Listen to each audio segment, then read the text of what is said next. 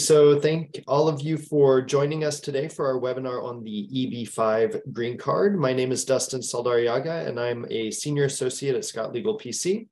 We're going to spend some time talking about the EB-5 investor green card, which is well known, also known as the millionaire's visa due to the investment amount that it requires. Today, we are very fortunate to have our firm's founder, Ian Scott, presenting on the EB-5. Ian has extensive experience preparing EB-5 petitions, and also his experience navigating the process of going through a variety of visa options, from student visas to the TN to the E2, really does inform the way that we approach visa applications, including the EB-5 at our firm.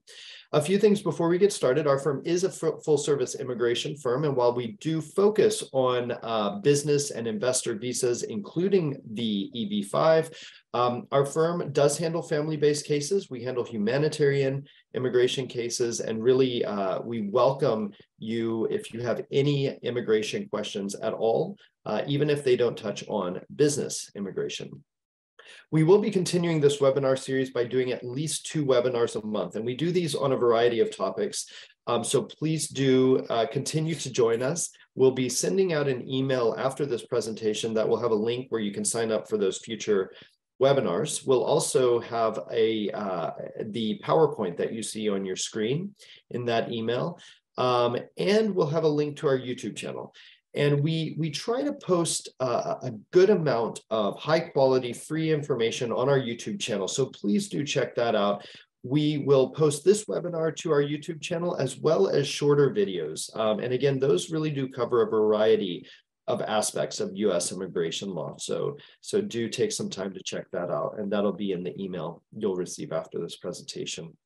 If you have a question, please share it with us through either the Zoom chat box or the Q&A function. I will be actively monitoring any questions, and we'll either share them with Ian at the time they come up if it's relevant to what he's talking about, or I'll share them with him at the end of the presentation. So either way, we do plan to get through all of the questions that are asked, so please send those in. Finally, this webinar will be recorded, as I mentioned before, and will be made available on our YouTube channel. So with that, I will pass it off to Ian to discuss the EB-5 in the context of the various investor visas.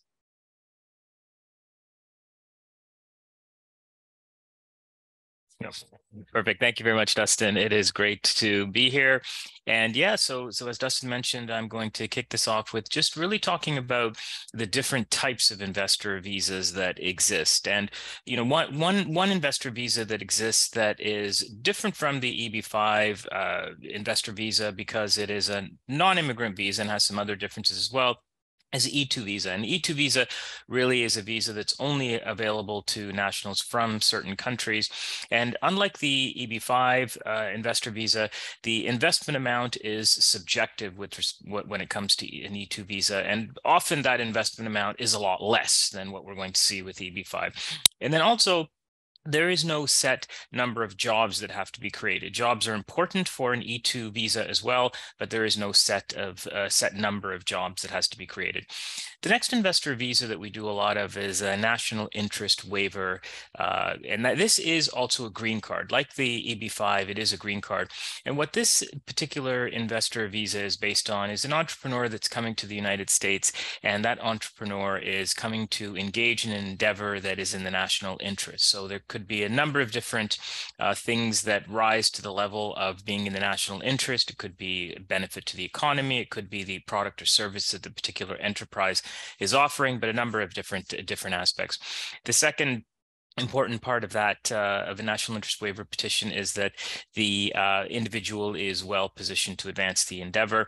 And then the final part of a national interest waiver petition is that the individual, you look at the individual and you look at all of the positive characteristics associated with what the person's coming to the US to do and the particular individual, and ask the question of whether or not those rise to the level of whether the labor certification should in fact be waived.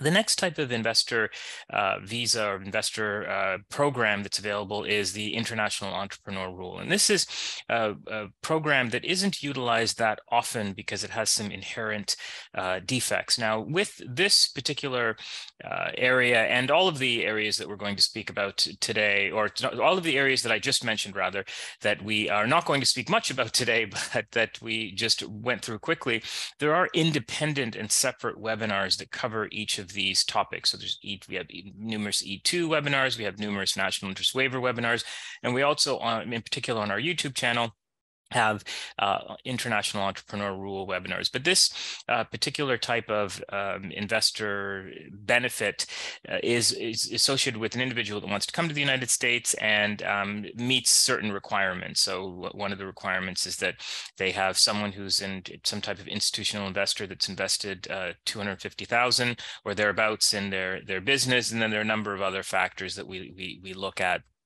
in terms of a small percentage of ownership that the individual has to have, and some other factors as well. And then finally, we come to the EB-5 green card, and that's what we're going to spend most of the time talking about today. And just before we get into a lot of detail on the specifics of EB-5, just a brief overview of the program is that in March of 2022, there were a number of different changes that were made to the program. So in a lot of ways, the program was revamped in March of 2022. So the changes were generally good, generally good. But one of the things that we're going to spend some time on during this presentation is running through, I think there are a couple of slides, running through all of the different changes that are now in effect, because we're now about a year, almost a year. I think it was March 11th that the changes were put into place, and now we're about a year into those changes. So we actually do have a good sense of how those changes are playing out in practice. And I think that the final thing to say before we jump into this is that the EB-5 program is really divided up into two areas. So one area is regional center, and we're going to, I think, talk about that a little bit more on the next slide. And then the other area is direct investment. Now these two, and as we go through and describe these two areas, we are going to talk about the differences between the two, but for the most part, they are, although they fall under the same regulatory statute and framework, they do have a significant amount of differences. So, and I think that the next slide, we're going to talk about some of those differences. So the first, in terms of when we look at the regional center versus a direct investment, I think that one way to look at this is what is the typical profile of the investor. So what would an investor look like under the different programs? So with a regional center, what we're looking at, and just to give you as an example, let's say that a major hotel, like let's say a Hilton chain or something like that, was building a large hotel in a particular area. And let's say that they want to raise some money, and they want to raise, let's say, $500 million or some large amount of money. They could participate in an EB-5 program and have a number of different individuals who want to obtain a green card invest a certain amount in that particular program. And with the regional center, though, the investments are what I describe as fairly passive. The investor is not going to have really any say or control over what happens with, how Hilton builds their hotel or what it is that they spend the money on. So this is a fairly passive form of investment. So the individual that applies here is really looking to, primary reason is because they want a green card, and they're really looking to invest the money and not really have to do very much, much with that. And the investment, it's not, that you'll never ever see anyone investing in a regional center for the return, because the return with respect to regional centers is usually very low. Like usually it's actually a negative return, because it would be probably less than 1% of return. But then they have very, very high administrative fees. So you might spend between $30,000 and $60,000 or $70,000 and just in administrative fees when you are investing in a regional center. But you do get the benefit of sitting back and not having to create jobs and not having to run, run a particular business or project. With regional centers, we always do warn clients that they are buying an equity investment, and it is an investment just like any other investment. If you go to the stock market and buy a particular stock, you could lose all of your money.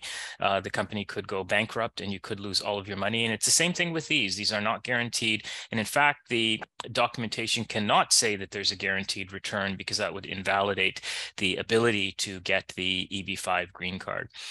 The other thing with regional centers, as we go through and describe the requirements of the EB-5 program, there is a requirement to create a specific number of jobs. Now, with that, the benefit of a regional center is that a regional center indirect jobs can be counted. So in the example that I just gave, where let's say Hilton is building a hotel, you can count the jobs that the hotel is going to directly offer. Like, so they're going to have a front desk person, they're going to have porters, they're going to have people cleaning the rooms, etc. So those are going to be what are called direct jobs. But then you can also include indirect jobs. So you can say, well, because there's a Hilton hotel that's going in here, there's going to be a dry cleaner down the street, and there's going to be a shopping mall and all of these other aspects that because the Hilton is there, and you can get an economist to write a report and describe the impact of the indirect jobs, and those can be counted towards the job. And sometimes that's very helpful, because one of the obstacles of an EB-5 program is that there is a requirement to hire a specific number of jobs. And we're going to talk about the exact number as we go through the presentation. And as I said, with a regional center, generally people, their only goal is the green card, right? It's not, they wouldn't do it otherwise. Whereas the direct investment, this one really is, I think, much more applicable to entrepreneurs and individuals who really want control over the process, right? So they want control over who it is they hire, what it is they spend the money on, et cetera. And this can be an individual that starts a business in the United States. They could have already been on an E2, for example, but then invests more money into their business. And we're going to go into the specifics of how much that investment is in a bit later, but invests more money in their business and really wants control over that process. And the potential obviously is going to be higher for returns, because it is their own business. So the potential is unlimited, really. And as I said, with the direct investment, only direct jobs are counted, indirect jobs are not. And the other thing with the direct investment is the program is not subject to reauthorization. Now, what this means is that the Regional Center program, it is a program that has been initiated by a congressional statute, and that congressional statute has to be reauthorized every certain number of years. And this can be a problem, because in June of 2021, the program did not, in fact, get reauthorized, and stayed that way until March, until they implemented the new rules in March of 2022. So the Regional Center program actually paused or stalled during that period. Individuals were still able to invest in the direct investment program during that period, but not the Regional Center program. So the direct investment program does not require reauthorization from Congress. So there is a little less risk associated with investing in the regional center program.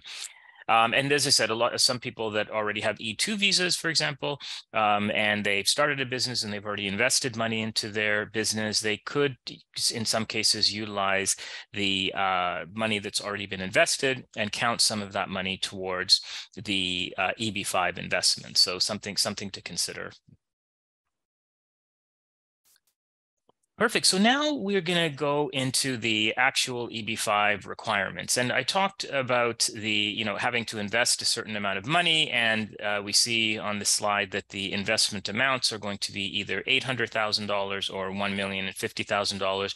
So that's investing those amounts in what's called a new commercial enterprise. And the new commercial enterprise does not have to be an enterprise that is new, as the statute implies. It's an enterprise that was formed after, I can't recall the exact date, but sometime 1990, some date in the 1990s. So we can be, an enterprise that has been around for a long time, and investments can be made over time, but yeah, it can be an investment, an enterprise that's been around for a long time. Now, what differentiates the 800,000 from the 1,050,000 is where the enterprise is located. So if the enterprise is located in what's called a targeted employment area, which is defined as an area where the unemployment rate is 1.5 times the national average, then it's going to be the lower investment amount. If it's located in any other area, if it's a targeted employment area, the lower investment amount. There's also another way it can be the lower investment amount, and that's in an area what's called a rural area. And so that's going to be defined by the local jurisdiction based on lower population numbers. So not an urban setting. So, and then everything else is 1,050,000. So that's how that works. And when we talked about, some of the changes to the program that occurred in March, one of the biggest changes to the program was an increase in the investment amount. So the old numbers were 500,000 and 1 million. So 500,000 for a targeted employment area and 1 million for all other. But now we see the targeted employment area number has jumped up quite a bit, while the other number has just jumped up a very, very, very small amount. So with looking at EB-5 investments, you do have to be careful with respect to, what can be included. So when you're looking at an E2, for example, many things can be included, including legal fees and administrative costs that you pay to an accountant, for example, and things like that.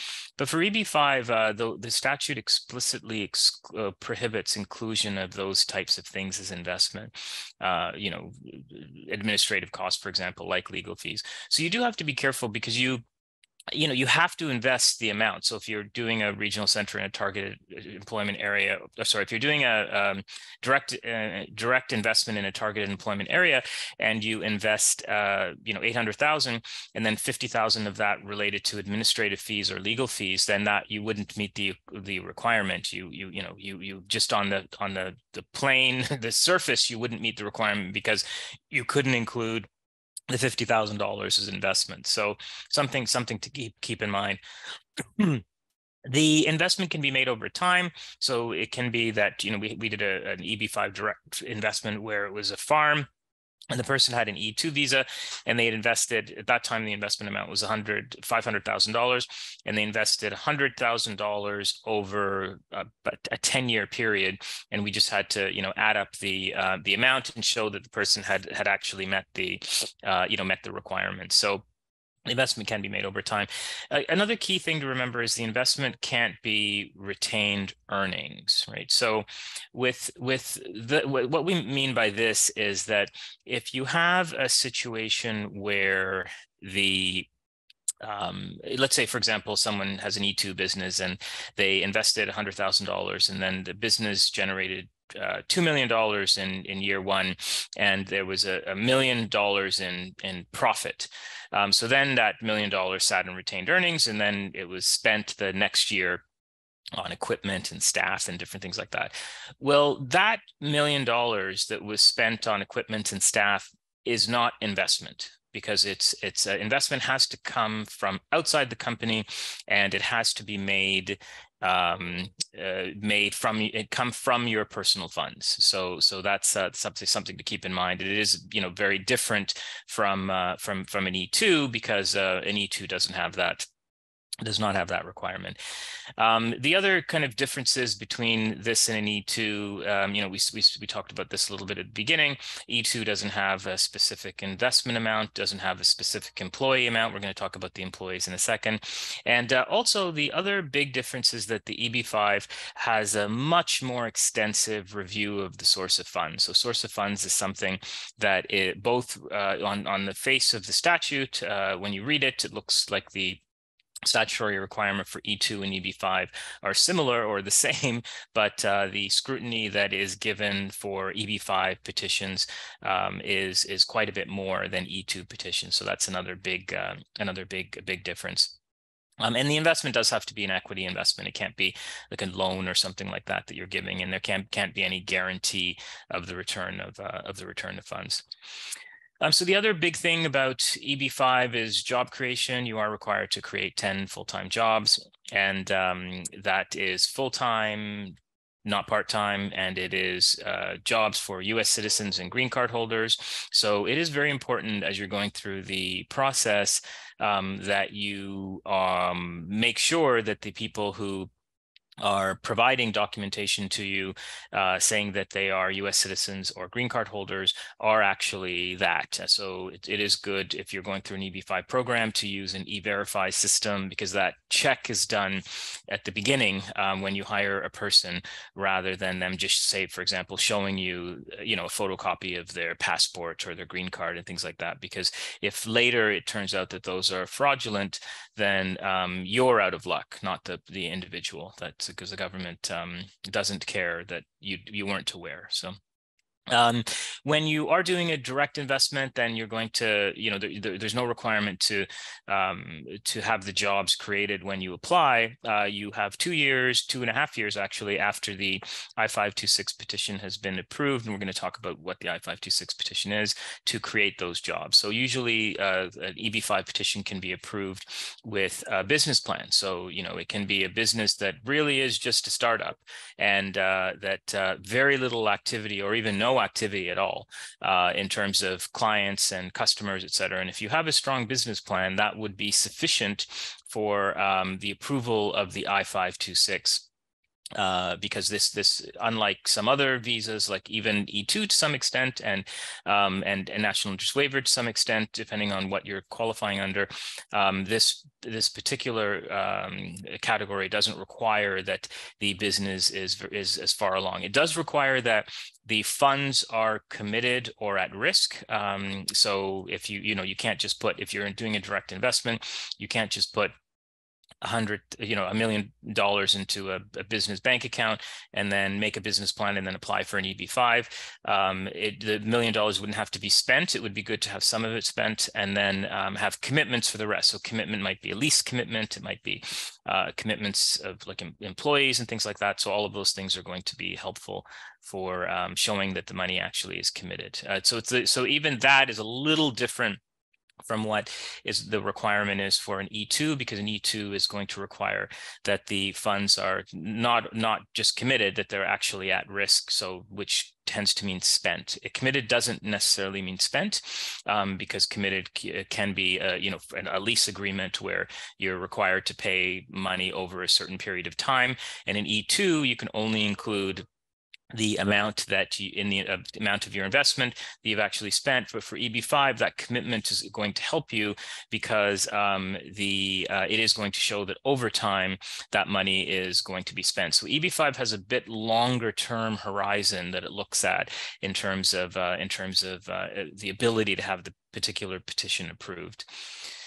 So the other thing to think about with job creation is that there is a requirement that there is a strong link between the funds that are invested in the job creation. And that's why, for example, buying a business doesn't typically work for EB-5. Like, let's say that there was a business and someone was selling it for $2 million and it had 10 full-time employees, and you gave the owner $2 million and said, I want to apply for an EB-5. That wouldn't work, because the money has nothing to do with job creation.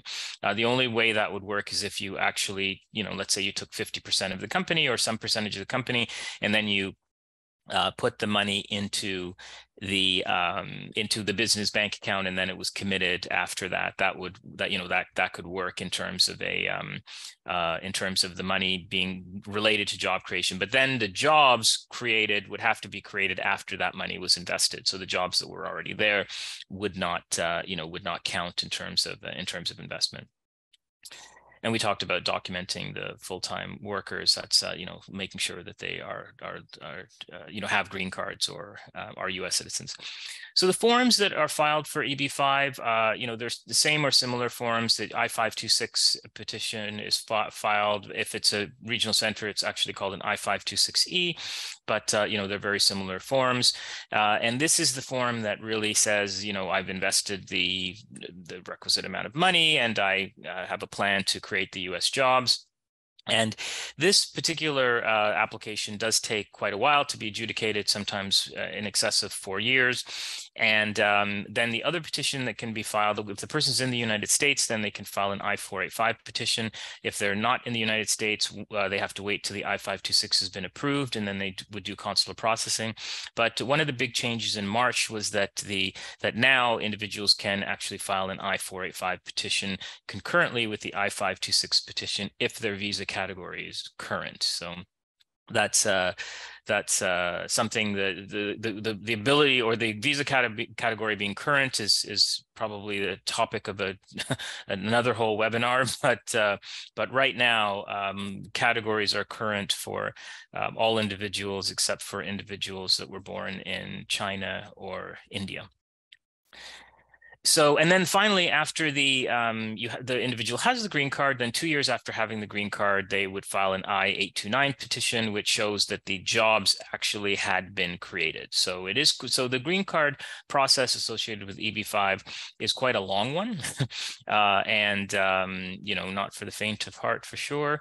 But it is a mechanism that many of our clients obtain a green card through, because one of the good things about it is that even though there is a long wait, now that you can, if you're in the United States, now that if you file the I-526 petition and the I-485 petition, you are given a significant amount of benefit. You're allowed to stay in the United States. You can apply for work authorization. You can apply for travel authorization.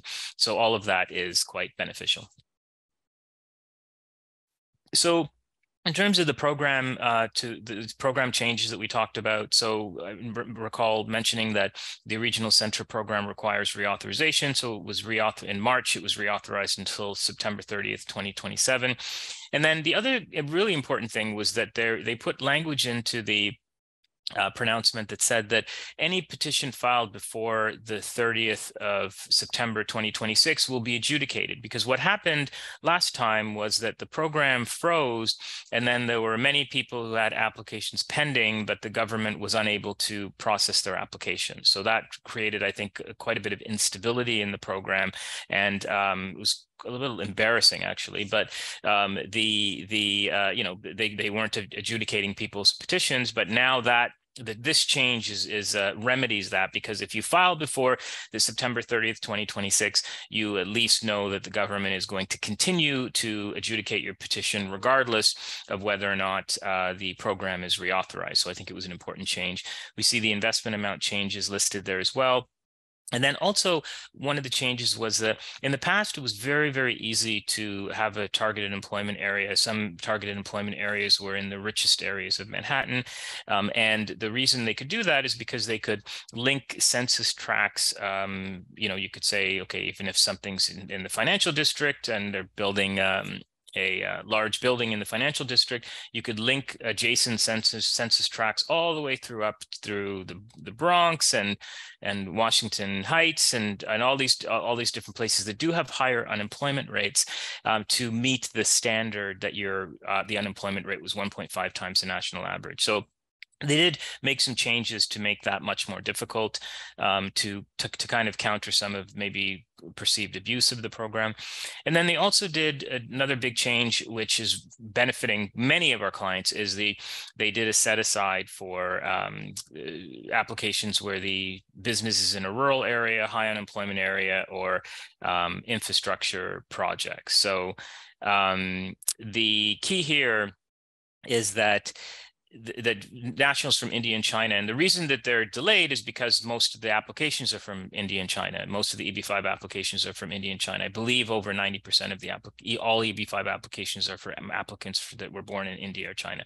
So, but what's happened is with the set aside, the new applicants get the benefit of the visa category being current. So if you have specific questions about that, definitely set up a consultation, because it is a complicated area that would take a bit of time to explain. Okay, so the first bullet point we can ignore because it's dated now, because it basically clarified that the applications that were filed before the June 30th date, when the program paused, would be adjudicated. And then we talked about the ability to file the I-485 concurrently, and with that you can file travel and work authorization And they also made the change of making administrative fees. Before, you just had to do source of funds information for the investment amount. So in this case, maybe the 800,000 or the 1,050,000. But now they've made a change where you're required to show source of funds information for all administrative fees as well. And they did clarify loans and gifts that they can come from anyone, because I think that one of the changes they initially wanted to do was make it so that the gifts in particular could only come from immediate family and family members. And then they did make some changes to, if something happens, like a catastrophic event happens to a regional center, then there might be some remedy to be able to still continue in the EB-5 program. Because before, what would happen is if a tornado came and destroyed the project that you had invested in, you were just out of luck. And so there's some remedy now in certain instances to be able to continue in the EB-5 program by substituting and different things like that. But again, a complicated area, so very fact specific. Perfect. And Ian, we are at the halfway point, and I just want to remind our audience, if you do have questions, please do go ahead and send those in. Perfect. Excellent. So some of these we talked about during the presentation, so I probably won't spend much time on them. The at-risk investment. So, this, you can't just put $1 million in a business bank account. You do have to show that it's either at risk or committed. We talked about loans and gifts, and loans and gifts for EB-5 are fine. You can have unsecured loan, you can have secured loan. The only loan that is not appropriate is a loan where the assets are secured by the business. Sorry, the loan is secured by the assets of the business or the business. So seller financing or something like that wouldn't work. But gifts are fine as well. You do have to, if you do have a gift, you want to make sure that the gift, the person who's giving the gift has paid the appropriate gift tax in their country, because these petitions are going to be adjudicated years after the fact, and the government will look for proof that it was a bona fide gift after the fact, right? So you do have to always look at that. We talked about considerations with purchasing a business, that generally it's not going to work unless you purchase it and then turn around and invest money in that particular business. There's no requirement with respect to how much you own, but the investment does have to be an equity type investment, and you can't have any guaranteed type of return. And we did talk during the presentation, I think we talked about some of the differences between moving from an E2 to an EB-5 and what some of those considerations are. So we can move by that. Okay, so this is something, it's a case study, but it's just something to illustrate a few of the points that we talked about before. So in this particular case study, we have an E2 investor who's invested $300,000 in 2015, and she bought a business. So she bought a business from someone. So gave someone $300,000 and then took the business. The business had 5 employees at the time, and she paid lawyers $40,000 in fees. So $340,000 she spent already, right? At the end of 2019, she took another $500,000 that was given to her as a gift, and the person who gave the gift came from sale of property, and the property came from something that was inherited many years ago, 15 years ago.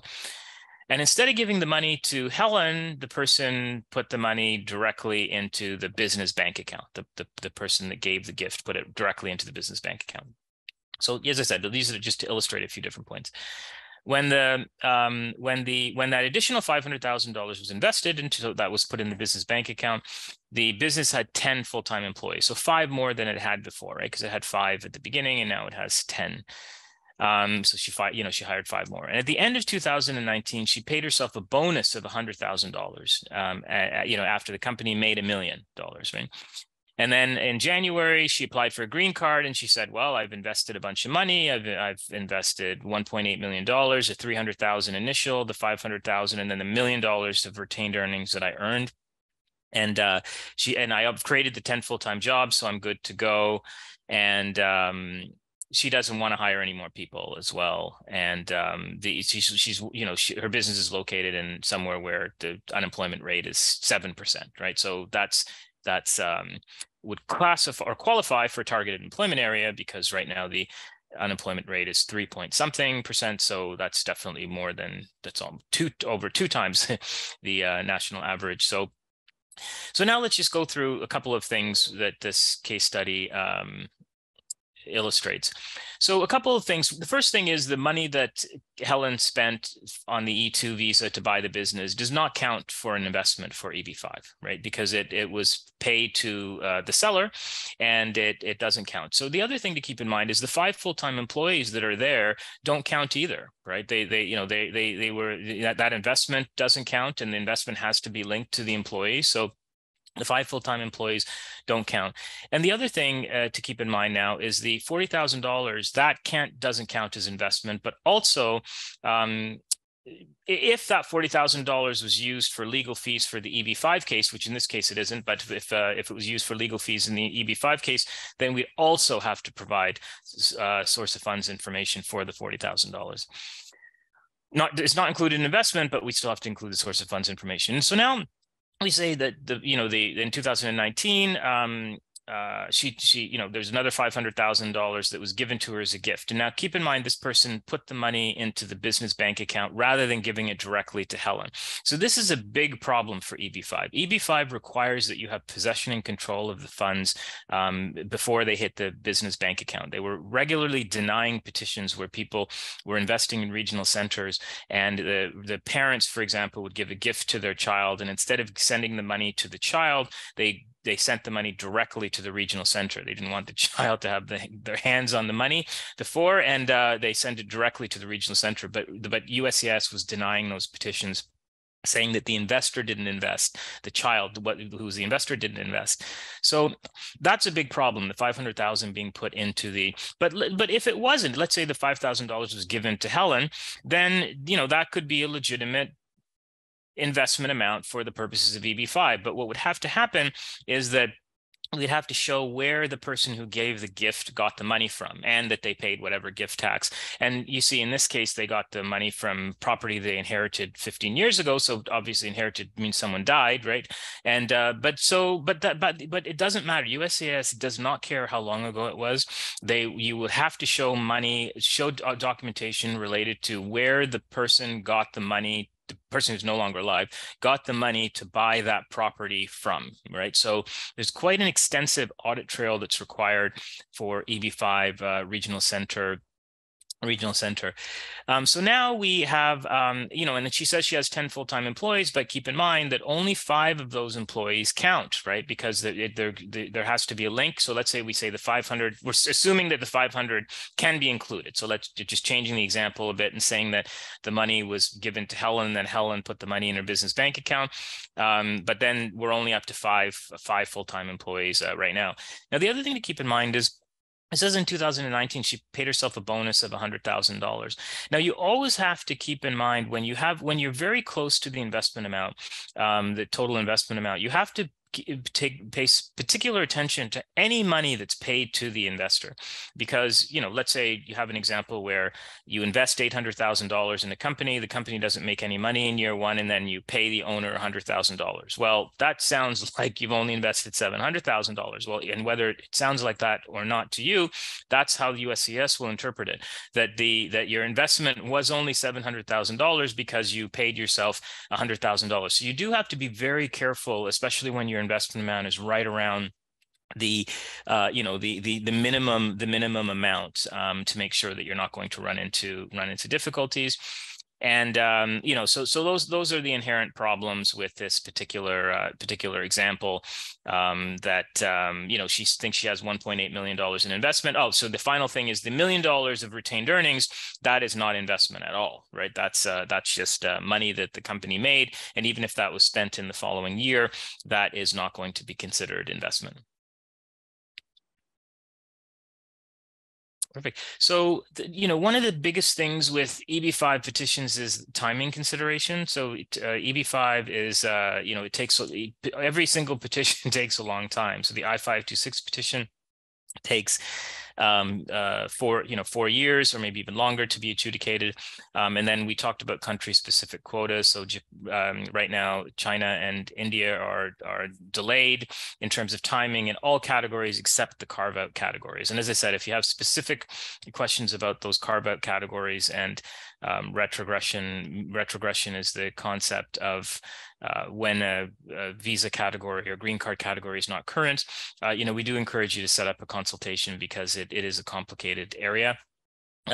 If you're in the United States on a particular visa, you'd have to kind of consider kind of dual intent considerations and when and if you have to travel during that period, because the travel authorization can take a year, 8 months to a year to be adjudicated.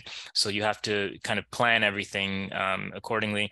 And there often are situations where people do parallel green card strategies. We have one individual she was approved for an EB-5 direct investment, but then she actually did she's in the process of doing a national interest waiver as well, because if the national interest waiver was approved, she would not have to, go years through the process of filing an I-829 petition and different things like that.